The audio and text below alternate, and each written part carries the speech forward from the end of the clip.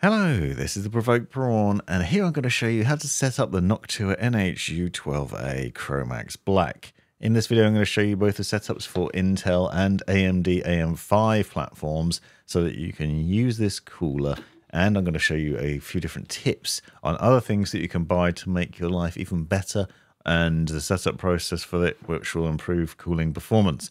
Now this is a compact little cooler, a nice little air tower which won't interfere with your RAM but will still give you good cooling and quiet cooling as well, which is pretty important.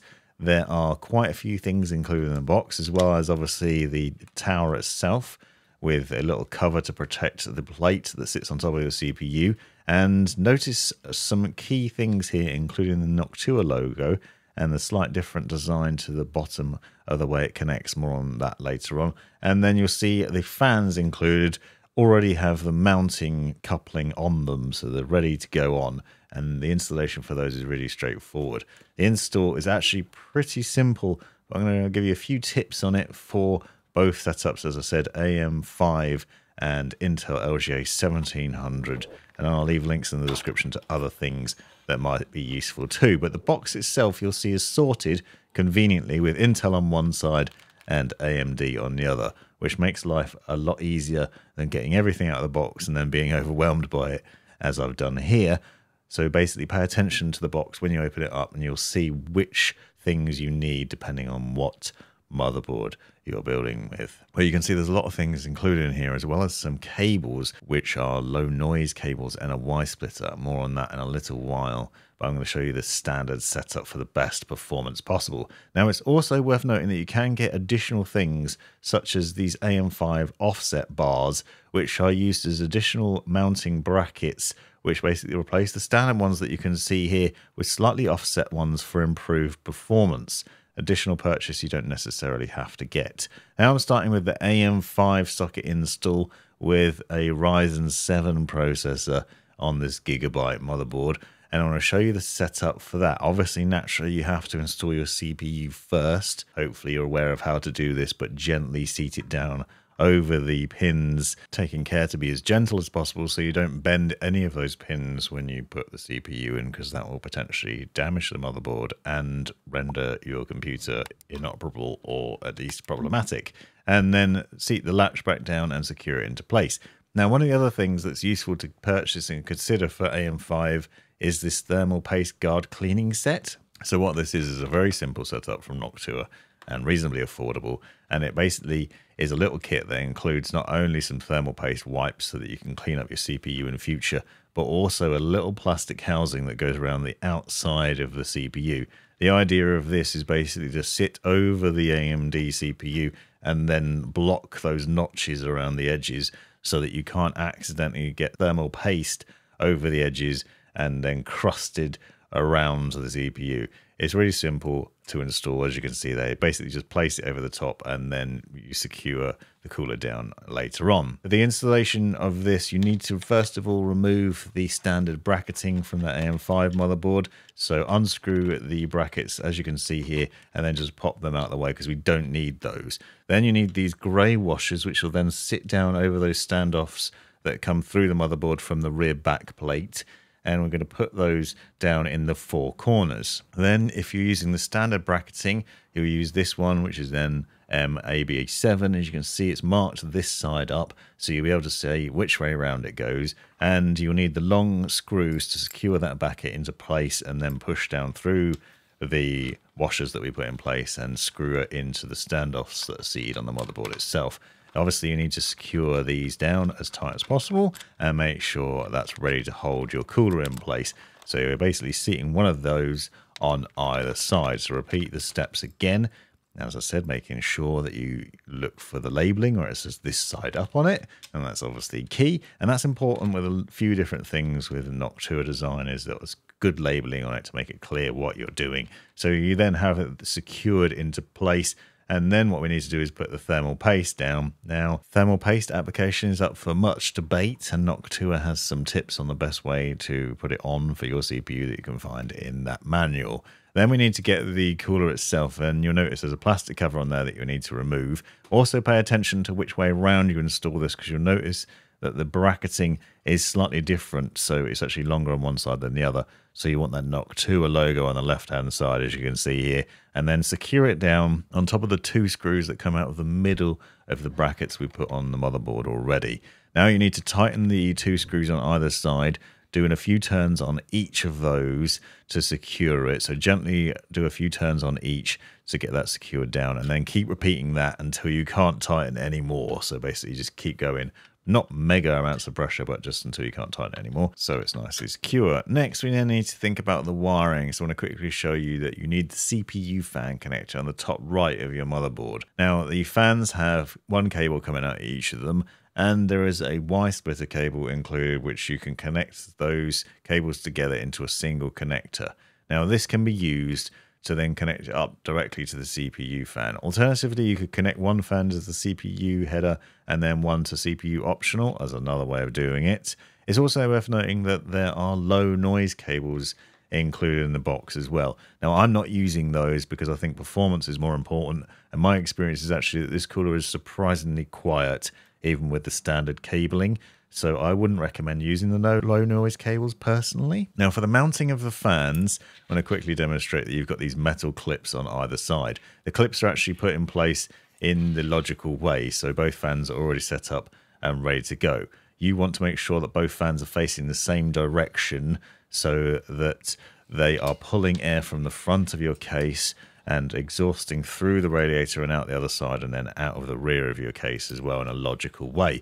So that means that for the fan on the left hand side, the back is facing outwards and the front of the fan faces towards the radiator, and then for the other fan it's facing the other way, the same direction, so that the back is touching the radiator and the front of the fan is facing the other way. So it should end up looking like this, where you can see that set up there. Now, the prongs on either side are basically used to secure it by hooking them over the fins on the radiator, as you can see, so you can actually adjust it and move them around. So if you find that you mounted the fan a bit higher, a bit low, you can easily maneuver it out of the way and adjust that so you can fix it. And its securing is pretty straightforward, and it's pretty hard to get this wrong because unless those metal clips have come off for some reason, as I said, the fans are basically set up so they will be in the right direction when you install them.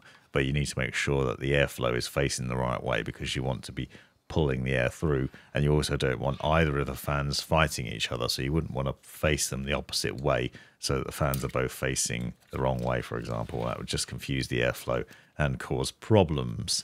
So from above, that looks like this. Again, looking for the Noctua logo so you can see what the Noctua logo is doing on both the fans and on the cooler itself, and get an idea of the correct positioning for these things.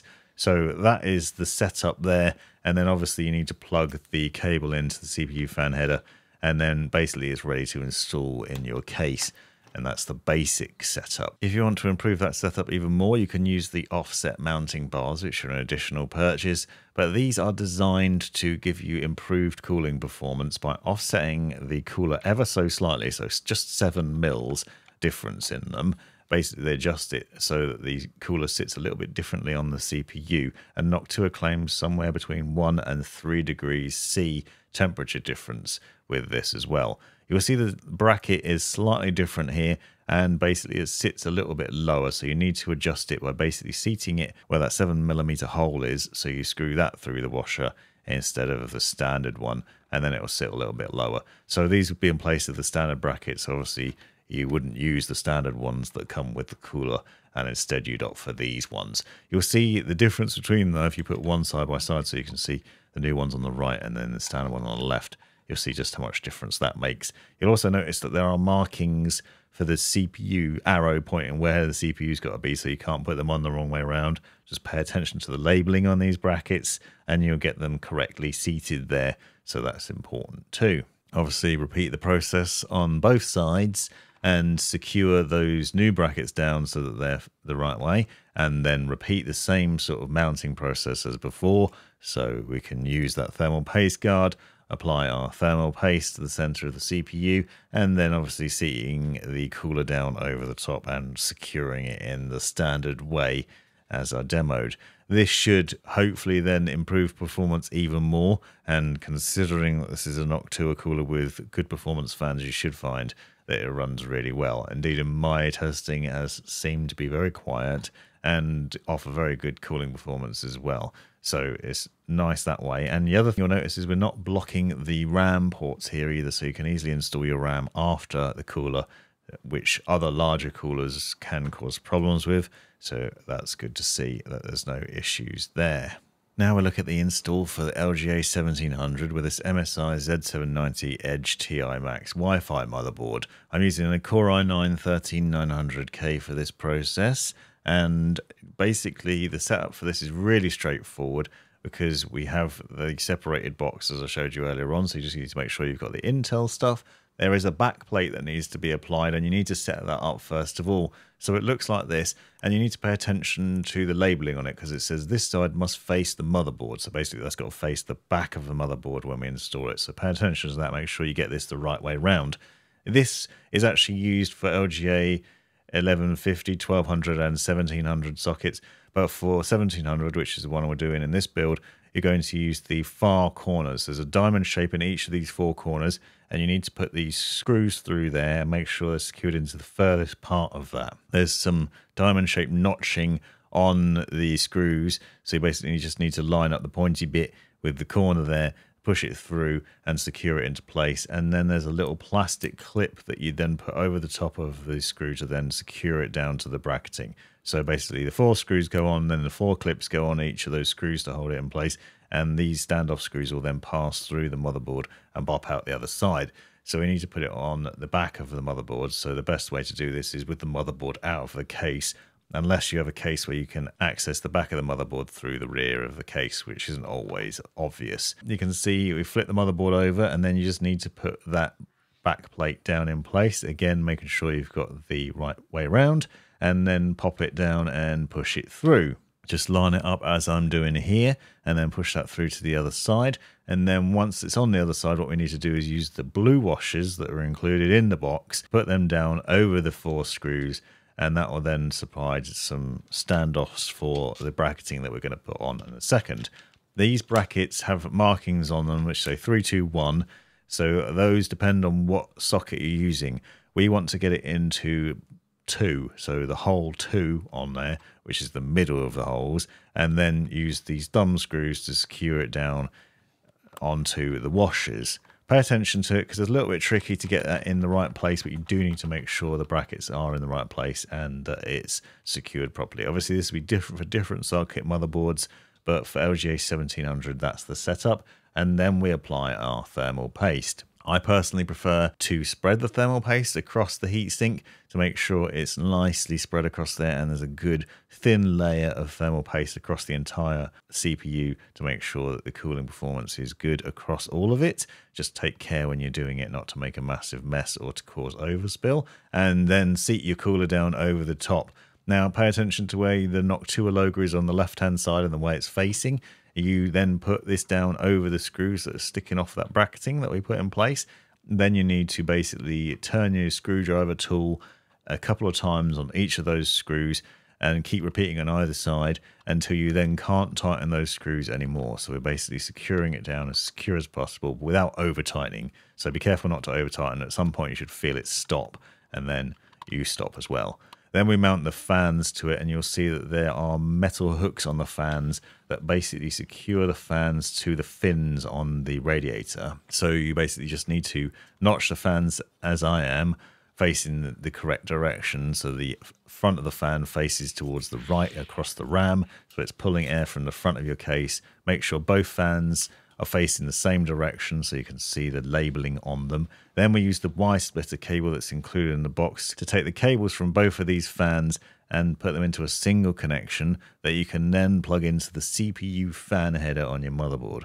This will then allow your motherboard to control the speed of both of those fans and cool your CPU. So when the CPU gets too hot, the fans will ramp up and they'll speed things along. Now there are some low noise cables included in the box which you can use an alternative, but I found that you get better performance out of the cooler with the standard connections like this, and then you can just seat the motherboard into your case, in this instance a DeepCool CH560 digital, secure the motherboard down. Obviously, you'll see that the cables are a little bit messy, so we need to push them towards the back if we can a little bit and tidy things up, but otherwise, fairly good install. Obviously, also, we can still access the RAM, which is really nice for this cooler, and you can see there's plenty of room in the case as well, despite the size of the cooler, and it is surprisingly good at the job. And hopefully you found this video useful, and if you have, smash that subscribe button and drop me a comment down below. Don't forget to check out links in the description to find out more. Thanks for watching. You've made it right to the end of the video, you brilliant legend you. If you've enjoyed it, click that subscribe button, give me a thumbs up, and drop me a comment down below if you've got any questions. If you really enjoyed it, consider joining the channel and see the benefits of doing so. Check out these other videos. You might well find them interesting or useful. And most importantly, have a great life.